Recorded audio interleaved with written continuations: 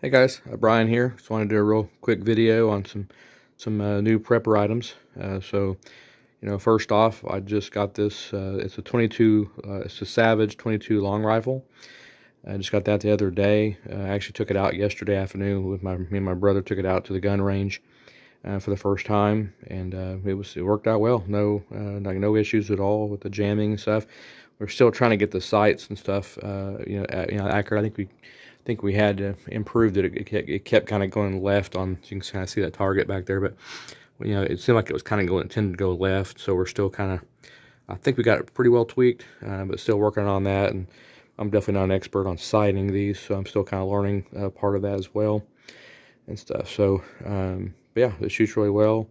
Basically very little kickback at all on this thing. Which is one reason kind of why I thought, this would be a good starter point for a rifle for me, just to kind of get used to it. And it's, with that, less of a kick, on it, just makes it more accuracy and overall, and it's be a really good hunting gun for small game, type, small to medium sized game, and even for self defense to a point.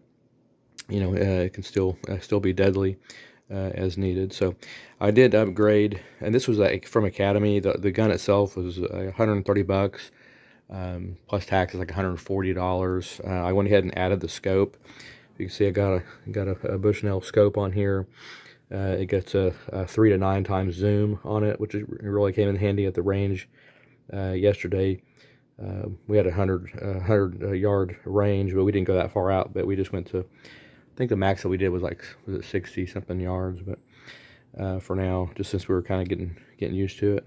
And then I went ahead and upgraded to the a nice shoulder strap to kind of match. And I'm gonna go buy another magazine probably today at Academy, but I've got one magazine in here, and then I picked up a big box of ammo. I actually got that one at their gun range. I got 2 more small boxes as well that I got at Academy. And these are pretty cool. I don't know if y'all have seen these, but when I was at Academy buying this, I mentioned about the ear protection for the gun range.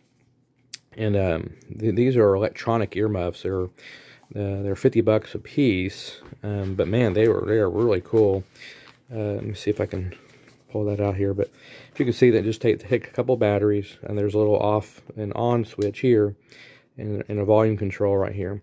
And so it even comes with 2 batteries. It comes with that, but we used that yesterday at the gun range, and it was really cool that basically you can hear each other talk in these while at the gun range, but it basically cuts out the noise on loud items. So, and there was even a guy that eventually came in next to us, and his gun was way louder than ours, but and you could really notice it, and so I was able to, we could turn down the volume a little bit on our earmuffs on these, and so they're, really nice, like I said, but you're not having to yell at each other while in there. You can still communicate, so very, very nice and effective. I felt like it was well worth it, even though they are $50 a piece. But if you're trying to communicate things like that, you just have, to me, it just helps with, having a good time and being able to talk and stuff while you're in there and stuff. So I definitely recommend. They have more expensive ones as well that are even fancier than these, but I think that was a really good option. So I was glad I got those. Also, I was going to point out what I got recently. It was something on my list for a while. I've been kind of eyeing, and let me kind of back up here a little bit. So, not the fruit basket, we've had that, but I got one of these little cart things at Sam's. It's kind of like, it's a wholesale, kind of like a Costco. But they had this. I've been wanting one for a while, but it's a nice cart. It's a really good size one, and it's got these. I really like the big wheels on that. If you can see the big wheels on this thing, for kind of a variety of terrain. Right, these things are pretty big, and even got some little tread on there. And then it's got some pockets on here. It's hard to see, probably so dark, but there's 2 cup holders there. And then on this side, you've got like a pocket, like a big pocket thing on the other side over there. Okay, so pretty cool. And this thing folds up too as well. It really folds up. It's really cool. So, so this thing actually folds up to about, I'd say maybe about 1/4 of this, maybe a little bit more. a fourth of the size. There's this is like an insert that actually reattaches to it and stuff on there. But so that piece comes out and it attaches to one of the other sides, and then I can fold the whole thing up. But pretty cool. I wanted to get one of these for a variety of reasons. It can also help, for just transporting stuff in general, if you're going to the lake, things like that. Emergency preparedness in terms of, if me and my family are on foot, then it'd be nice to have a couple of these where I can, I can throw in, especially heavy stuff. I've got, a big, tent and just supplies, water, or whatever. I can pack in some stuff if I have to, if we were evicted or something. Type of thing, or for a place of living burned down or whatever, as long as I got these out, or I can even keep one of these in the car. So I'll probably get another one of these eventually, but this is a good start. A good starter point. Like I said, it was $90 at Sam's where I got it. Okay, so also I always talk about knowledge and stuff too, and I wanted to show. So I got a couple. This is a new book I just got in, as a no-grid survival projects, and so something I've seen it. I found it online. I think there was a commercial or something on YouTube or something about it, and so I was like, I've got to have it. And I think it was only like $30 or less. I'd like, I got it in the mail, and sometimes you get these in. Sometimes they're a little bit cheaply made, but this one's actually pretty good. It's got pretty good cover. It's even got color photos, which I was impressed. I was like, oh, okay. So it's got some color photos in here.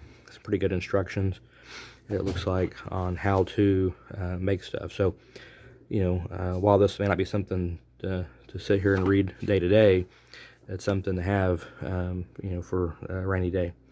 And then also there's, I got this. This was actually an e-guide that I got, but it wasn't too long, so I went ahead and it's through like the Grow Network, and they have like a thing you can sign up for information on there as well.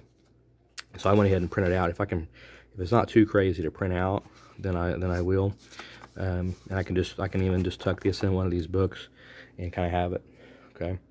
Also, this right here, I got these. It was on clearance at a dollar store for what, $1.80 a piece for some instant oatmeal. I recommend, just as you're out and about, kind of keep an eye on the clearance sections for a lot of these stores. Just keep an eye on it, because you can really, especially stuff like that you can stash away, for a while. It'll last quite a while on some of this.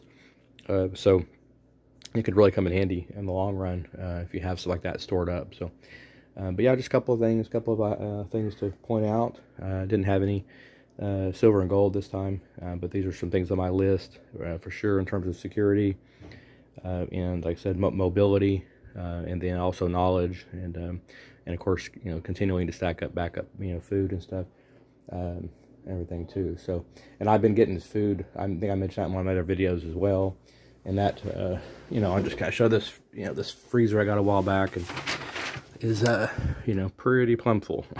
So, we've been kind of stocking up on stuff for the freezer as well, and the pantry, which I'm going to try to clean the pantry out today probably. I need to go clean that out and stuff too. So that's one of my goals for this weekend. But yeah, hang in there, guys, and keep on stacking, keep on prepping. Talk to you later.